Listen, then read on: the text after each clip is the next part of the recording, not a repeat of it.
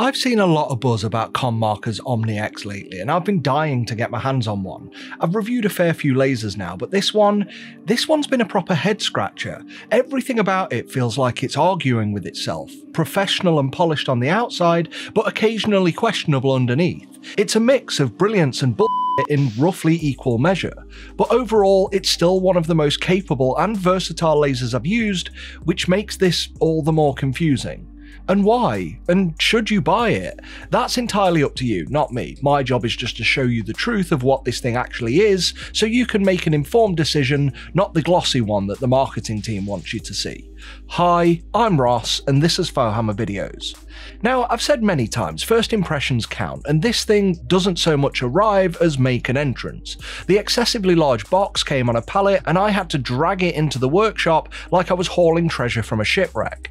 Everything inside was individually boxed, wrapped, and sandwiched in foam like high-end military equipment. Honestly, it was impressive right from the start. But then I started building it. Now, unlike most lasers that turn up ready to go, this one wants you to earn it. The process is simple enough on paper, but in practice, it's like assembling IKEA furniture designed by someone with a personal grudge against organisation. ComMarker have labelled the boxes beautifully, but then forgot to label the screw sizes, and with a pile of nearly identical bolts, I ended up needing to use a 3D printed measuring chart like some sort of forensic engineer. There is a video guide online, and that's marginally more helpful than the manual, but neither mentions a few things, such as several of the machine parts here have, let's say, creative tolerances. After fixing the Z-axis bracket and mounting to the laser head and then cabling up the wiring loom, no problem there, when trying to fit the outer chassis, few of the holes actually lined up with anything resembling a thread. Holding the panel in place while wrestling 12 screws into submission took over an hour and a measurable chunk of my patience. And the push-in handles were where it got worse. I could only actually get one in no matter what I tried, and judging by the comments on ComMarker's own website, this frustration is shared with many others. Now, before fitting the lid and handle, they recommend connecting the power and motion cables, which, like the rest, are at least neatly labelled on both the cable and the socket, the rare moment of logic in an otherwise maddening build. Now, around the back there's an extraction port with two options, a flexible plug or an exhaust adapter. Now, since ComMarker sent me their extractor, we'll get onto that fiasco later, I fitted the hose adapter. And then came the lid, the handle, and finally the lighting solution, an LED ring light held on with double-sided tape. And nothing says industrial precision like a lighting system that could have been bought from Poundland. That's the British version of Dollar Tree, guys. Anyway, by the time it was fully assembled, that shiny high-end first impression had started to fade. Now, built up, the Omni X looks professional, heavy, sturdy, and serious, but that image falls apart the moment you look closer. There's a nest of cables hanging out the back rather than being neatly integrated into the machine, panels that don't quite align, and daylight streaming through numerous gaps. Add in the missing handle, open ports, and the generous gap between the base and safety door, and it's a great setup if you like fumes and stray UV light. Now, coming back to that stick-on LED light I mentioned earlier, this by default is so bright it actually makes the alignment preview laser more invisible, which is a special kind of engineering magic. I unplugged it after only 3 uses to stop my retinas from waving a white flag. Now, functionally, the Omni X gives you plenty of ports, though most are already occupied by the internal components. There are some spares because ComMarker also sells a rotary tool and conveyor add-on, neither of which were sent for me to test, but they are available. The power socket sits at the rear, while the main controls are on front. You get 3 buttons, one is for power, the other 2 move the laser head up and down the Z-axis. There's also an emergency stop that genuinely cuts power, and that's good. Now, when powered on, the machine's fan runs constantly at around 70 decibels, even when it's idle, like it's desperate to remind you it exists at all times. Connectivity comes via a USB 3.0 Type B port and supposedly Wi-Fi, though I couldn't get the latter working or even find a clear way how to set it up. I did ask ComMarker how to set this up, but I had no reply to that question, among some others. Inside, the standard configuration includes a 70mm lens with a 7x7cm work area, swapped to the included 150mm B lens, and that doubles to 15x15cm. And it's almost ironic that a machine with a base this large only engraves an area the size of a beer mat, and that engraving area isn't even central on the base, since the head sits to the left of its arm. Now my unit is the 6W version. There's also a 12W model at nearly twice the price, which includes a 250mm lens rather than the 150. Doesn't include all three. I don't know why. Anyway, changing lenses is easy. Just unscrew one and fit the other. But whilst ComMarker provides front lens covers, there's actually nothing for the rear of your secondary lens, so your spare lens sits exposed, collecting dust at all times.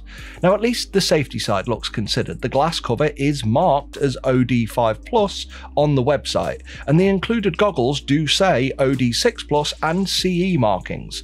And whilst people will be out there going, yeah, they could make those up. Yeah, they could, but faking those would be legally suicidal, so I'll assume they're genuine. Still, with the number of gaps around the frame, I'm genuinely not sure who looked at this and said, Class 1 laser, yeah, that's fine, approved, tick. Okay. But anyway, as always, I use my own safety glasses because they fully cover my current spectacles, and I've got a separate video on that and other laser safety things that you should be aware of if you're new to them, and I recommend you check that out if you're new to this technology. Moving on. On the side of the head, there's an adjustable autofocus beam. I asked ComMarker why it's adjustable, and again, no answer, so I left it set to the lowest position and well, it worked perfectly throughout all my testing. So unless you enjoy making life harder, that's where it's going to stay. But if you can understand why you would want to inaccurately adjust this, please let me know in the comments. Anyway, before getting onto the actual engraving, the software deserves a mention, and then some. Mostly because it's a bit of a mess. ComMarker provides some basic project guides, but nothing to explain how to actually operate the machine or the software itself. They've got a how to build the machine video, and then they've got a few demo engravings, but nothing that bridges the gap between unboxing and understanding. And the software isn't unusable, but it is clunky. It's not actually ComMarker's software, it's a third-party software that I've seen other laser brands use, and ComMarker are having the creator of this software tailor it to their needs. So you can feel that disconnect there because the layout feels random, translations are rough, and a few interface elements glitch or overlap when just resizing the window. It does come with some preset profiles included for different materials, which sounds helpful until you realize there's only one option for each type, such as wood, metal, and so on, with no breakdown of which wood or what metal, or what power levels those settings are actually meant for. If you want consistent results, you're still going to need to run your own tests. And ComMarker Studio is also very basic in its approach. There's no visual guides, no previews of what an engraving will look like when you choose a certain setting. There's no gradients to help you understand how your setting might translate to the final result. Just a written list of materials and parameters. It works, but it feels incredibly unfinished. However, this machine is also compatible with LightBurn, which I think many experienced users already rely on anyway. LightBurn itself is powerful, but dated visually. It does the job though, it just still relies heavily on you doing tests and then manually calibrating things. But ComMarker Studio does include one genuinely unique feature, which you're going to need to use because it isn't currently available in LightBurn. This is where you engrave inside crystal, or glass, and that is a proper UV laser trick, and to be fair, it works. Load a 3D model, set your crystal size, and hit go. Simple enough once you've found the right menu. Now coming back to something I mentioned earlier, ComMarker also sent me their smoke extractor. The packaging was nowhere near as careful as the main unit. In fact, and sorry I didn't video this unit was just thrown in a random box with what looked like some spare padding foam they had laying round. The result is that this arrived with the corner smashed. And yeah, I know I got it as a freebie, but again, just this shows me the level of care they put into things, or don't. Anyway, this is a standard small filter, big fan, layered filters, a power switch, and a dial to control the suction power. Unfortunately, the hose they supplied didn't fit the extractor or the laser, which completely nullifies its usefulness. And look guys, I know I can fix this with a flexi hose easy enough, but I'm here to show things as they come, and honestly, this is embarrassing. Right then, the important part, actually using the Omni X. Now, using it has been a mix of frustration and fascination. What makes this laser stand out is its versatility. The UV light source can mark and cut softer materials like paper, felt, wood, and even stone, but it also marks metals, stainless steel included, without needing special coatings. That flexibility alone puts it in a different class to most machines with a diode and UV combo. But the real showpiece though is what it can do with transparent materials.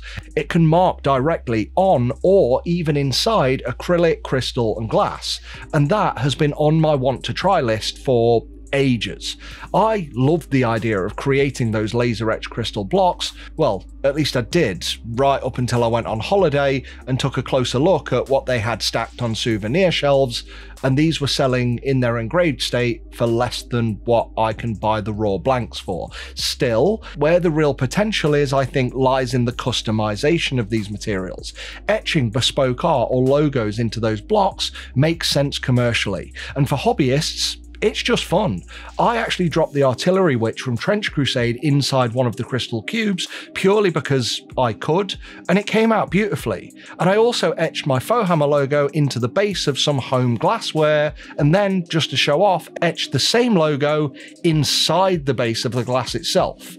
But to do that, it was a bit manual because I just lowered the laser a few millimeters from its autofocus location. And the UV beam's precision also let me depth etch a design into stone that I found in the garden, and it's got a few spikes here because there was dust up on the lens, but anyway, other than that, it handled it fine, though ComMarker's software can't use depth maps. It only works with full 3D model files, STL files, and that is a limitation worth knowing because you're going to need to use LightBurn for depth maps, which for depth engraving is what I think most people are using. Where this struggles though is metal depth engraving. I did try to engrave a coin design in layers, and I gave up at just over 200 passes, and that was about 5 hours into the job. Now, the design looked fine initially, but one quick polish and most of it vanished. There is some depth, but not enough. It's just surface marking. It can be done, but more testing and patience is needed, and this just isn't as powerful as an infrared fiber laser. The strongest feature of this machine is the auto leveling system, which uses a secondary laser on the right side of the marking area to detect material height. Now, when it works, it's quick and accurate, but it only works if the head starts within its detectable range. If you try to auto level when the laser head is too high or too low, it won't automatically correct, and then you have to go to the machine, manually jog the head up and down a bit, hope you've brought it close enough, and then go back to your computer to hit autofocus again. It is a good system, it's sometimes just a bit more manual than the word auto suggests. Now, unfortunately, the same can't be said for the alignment setup, because there's no preview camera, and that makes placement harder than it should be. And because the preview laser is also UV, it's completely invisible on most materials, and to get around that, ComMarker includes an acrylic preview handle, which does help, but because it's so thick, there's a small offset between where the guide laser appears and where it actually engraves onto your stock. So the result was, most of my tests on this were completely offset from where they should be. Now, the other thing I need to mention is the lid also doesn't lift high enough to actually see the work area properly from above. In fact, it's almost the perfect visual metaphor because this is me repeatedly smashing my head against it, trying to get into a position where I could roughly see what it was gonna mark. With the included kit, you're basically guessing alignment angles like you're playing a very expensive round of Battleship. And as I said, the result was most of my test engravings landed slightly off target as a result. So, conclusion time. I think everything I said in the intro still stands. The Omni X is a fascinating machine that manages to impress and irritate in equal measure. Most of the excitement comes from it being my first proper UV laser, and the technology itself is genuinely interesting, and the range of materials it can handle is impressive. ComMarker makes this look and feel like a professional grade tool, and in terms of build, weight and finish, it certainly passes the glance test. But once you start using it, the veneer wears thin fast. The design and usability issues pile up, and you start to realize the engineering effort went mostly into appearance rather than refinement. Judged purely on its own, the Omni X is powerful, precise, sturdy, and genuinely capable of excellent results once you've got it figured out. It's not plug and play, and it's not trying to be. This is a tool for people who already understand lasers, people who know or are willing to learn LightBurn, those who have spent or are willing to spend the hours learning workflows, building jigs, tweaking layers, and don't mind when a quick job turns into an experimental afternoon. For them, this machine can absolutely shine. It's built like a tank, it's got range, it can handle materials most systems wouldn't dare touch. But again, that's more because it is a UV laser, not so much because of how it's a UV laser. For newcomers, this experience demands commitment. The workflow, the setup, and the software all take patience to learn and time to master. It's a system that rewards people who already have the skill and expects everyone else to earn it. That doesn't make it bad, it makes it specific. It's a serious tool for serious users, and if that's you, you'll appreciate what it can do. But if you're after refinement, ease, or anything remotely user-friendly, this one will test your patience long before it shows its potential. As always, if you do plan on picking one up and this video helped open your eyes to what you're buying, I'd appreciate you using the affiliate links in the description below before making a purchase. That's how I can afford to run the channel. I want to thank you for watching with a huge thank you, as always, to our channel members whose names are on screen now. You keep the lights on, the machines fed, and the sarcasm flowing. If you are new here, please consider joining as a member to get early access, exclusive videos, Discord roles, and your name in the credits. Until next time, I love you. I'm trying something new in my outros because I've run out of movie quotes. Anyway, Fohammer out.